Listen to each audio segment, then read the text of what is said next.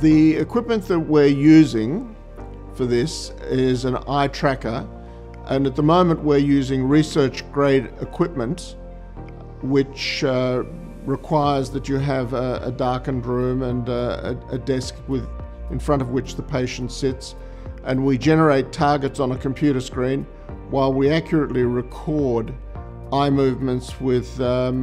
infrared video camera. What we're in the process of doing is to try and develop a more